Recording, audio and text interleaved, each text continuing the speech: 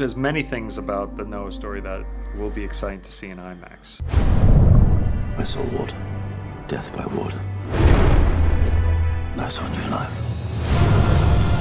Besides all the great miracles coming to life and the big effects, I think the Icelandic landscapes where we shot are pretty overwhelming in their beauty.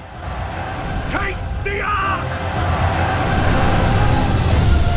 We have a huge, epic battle, the centerpiece of the film. When the deluge starts, there's a struggle and survival for all of mankind. It's a battle against these giant earth angels that are defending the ark. And that'll look great in IMAX. So that's the end of everything. Beginning. The sound and the imagery of what a real great Mother Nature storm was like on the IMAX screen will be breathtaking.